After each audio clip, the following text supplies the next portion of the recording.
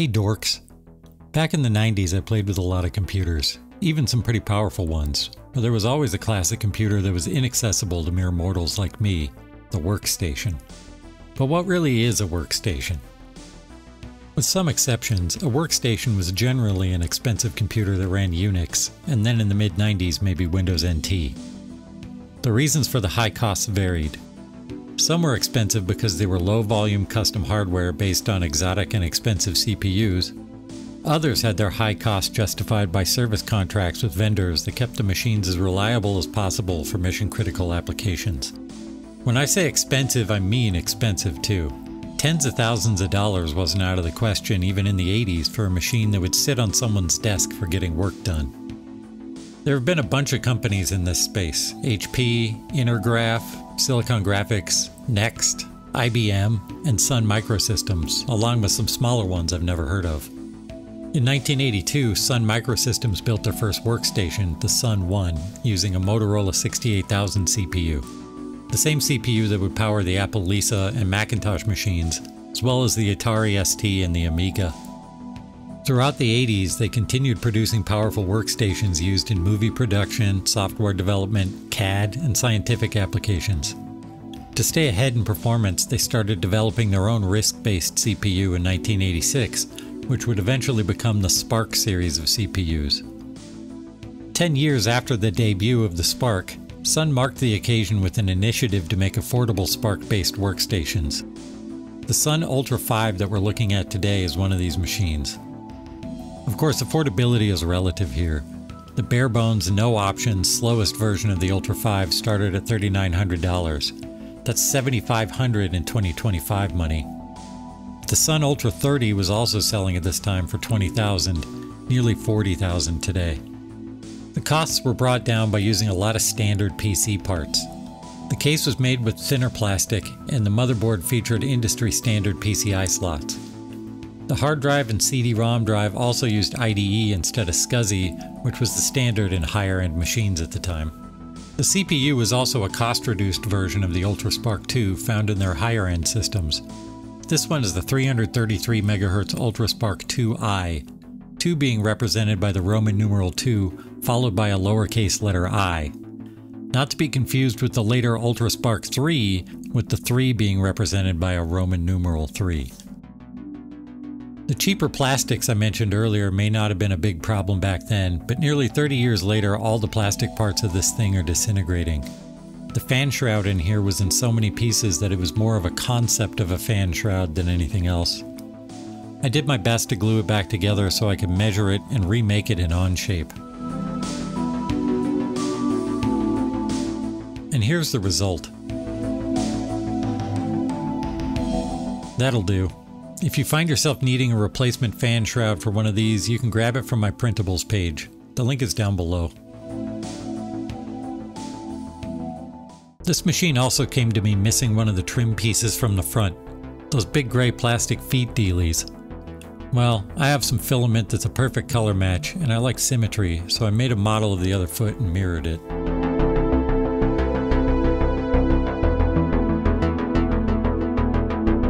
Most computers use a battery to save system information, and this one's no different. There was a trend for a while to integrate the battery with the real-time clock chip, along with the storage for system settings. Basically, I used a Dremel on the side of the chip to expose the battery terminals. Then I soldered a new battery holder to those terminals, and this is the aftermath. Not pretty, but it'll work.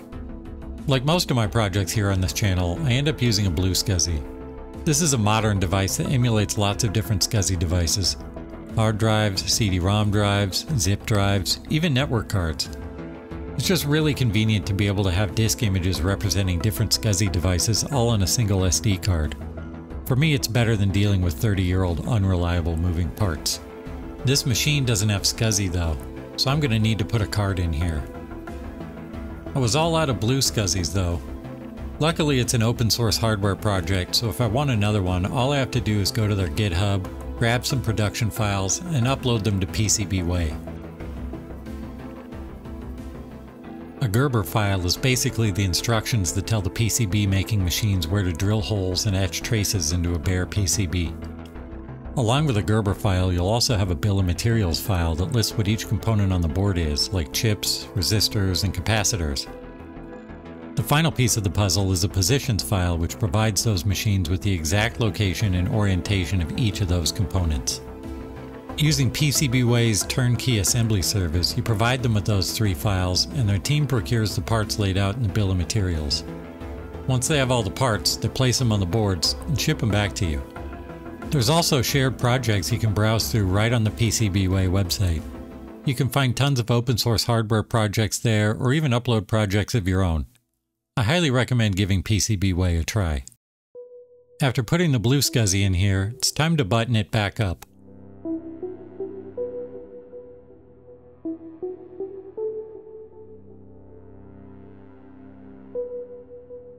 Man, the plastic on this case is on its last legs. I'll have to do some more work later to try to restore the strength of this front panel. It's hanging on by a thread. Time to set up the SD card for the blue SCSI. For this I use a program called Disk Jockey, which is available for Mac or Windows. I'm going to create a 20 gig hard drive image, so I need to enable RON mode before it will let me do that. Then I just go to the Others tab, add the size, and make an image.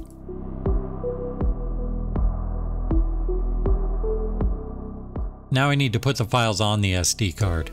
You can use ISOs, bin queues, and toast images for CDs. You just need to rename the file to have CD and a number for the corresponding SCSI ID you'll be emulating. In the Sun world, it's expected that the CD-ROM drive is using SCSI ID 6, so we're going to add CD6 to the name of this file.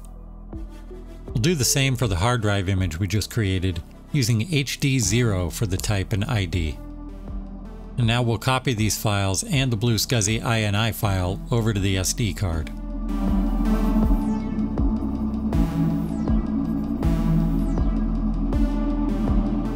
The blue SCSI INI is a place to put optional settings if the platform you're using requires them. Solaris likes to have very specific information about the storage devices you're using, so we're putting these settings in here. With all that sorted, it's time to boot up the machine. It doesn't know how to boot from the SCSI CD-ROM yet, and our hard drive image is blank, so it's just going to try to boot from the network. We can head that off at the pass by hitting Stop A on the keyboard. Stop is one of those special keys on the left side of the keyboard. Now is probably a good time to mention that the keyboard and mouse here are proprietary. The keyboard has this bank of special shortcut keys on the left that can be pretty handy. The way the OpenBoot firmware specifies boot disk is through PCI pads, so if we do the command show disks, we can get it to list the available disk controllers. The one we want is B. When we select one, it copies the path for the disk controller so we can paste it into a boot command. We know our SCSI ID for the CD is 6, and I figured out that it needs to use partition F through trial and error. When you see the little spinning dealy here, that means you got it right and it's starting to boot.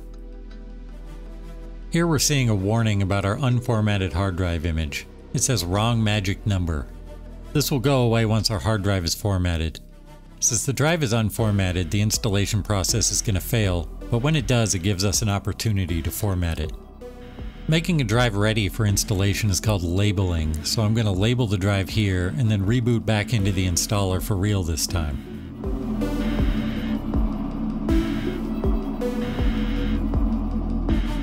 The first part of the installer is the network setup.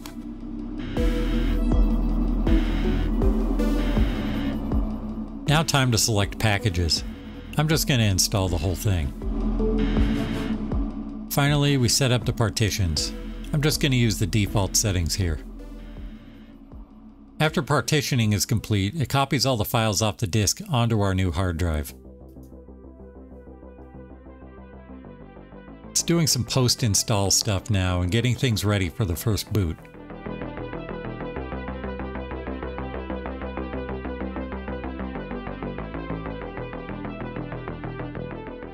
First thing I do is create a user account that's not the root account to actually use the machine with.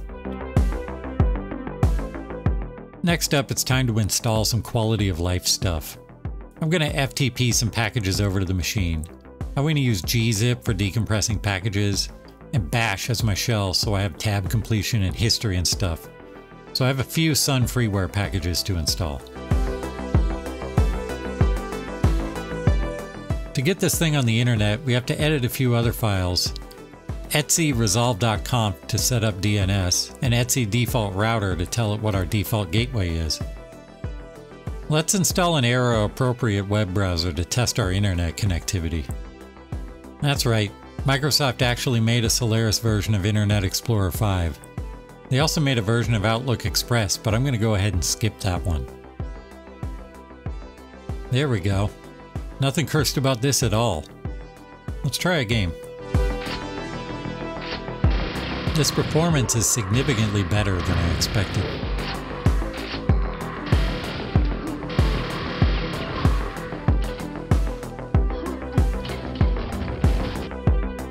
"38 FPS in Quake. Nice. But what else can we do with this thing? I suppose I can customize the colors in the UI a bit. This is where things get a little bit difficult. There's nothing like the Macintosh Garden for Solaris. The software of the day is harder to get a hold of, and there was a lot less of it.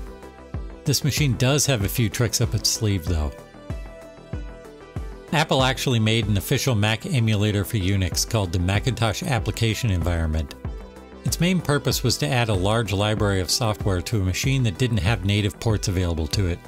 Let's check it out. Really simple install. I just selected all the defaults.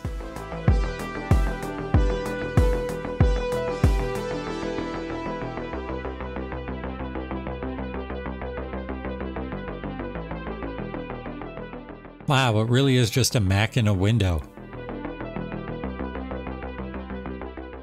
And networking works. I can see my Apple Share file server. It'll be pretty easy to get software on here. Let's try some games.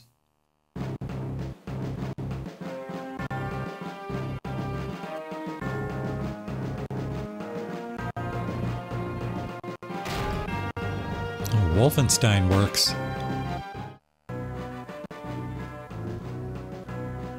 Probably wouldn't want to play it like this though. Let's see if Doom 2 is any better. Oh. Quake? Dang. Well, it's a workstation after all. Let's see if we can get any work done. Let's try a Gaussian blur test in Photoshop.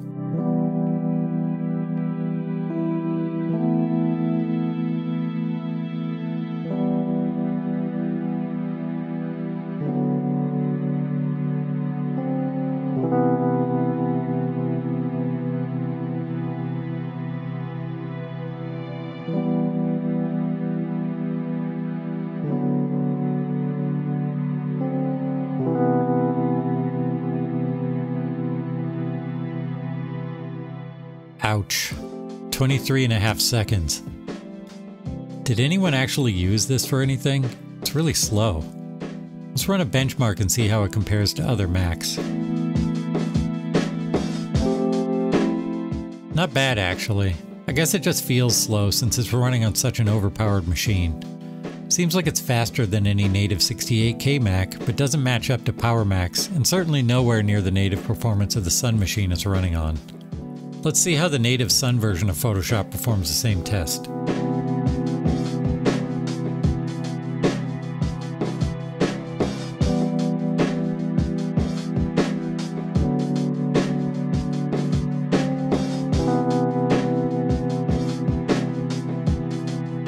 Oh yeah, that was much faster.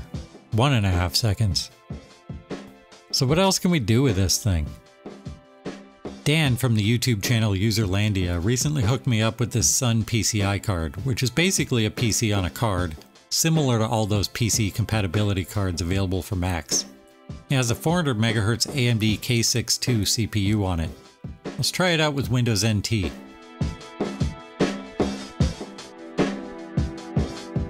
And the Photoshop test in Windows NT.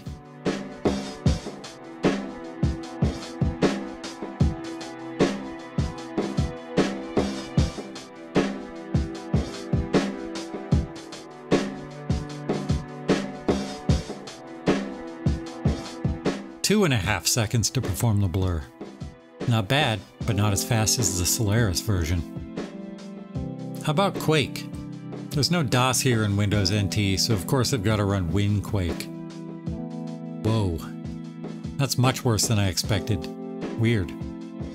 So what's the conclusion here? I don't really know.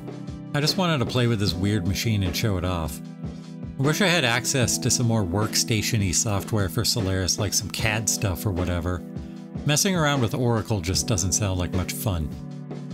Thanks for watching. If you're interested in watching me do more stupid stuff with computers, stay tuned.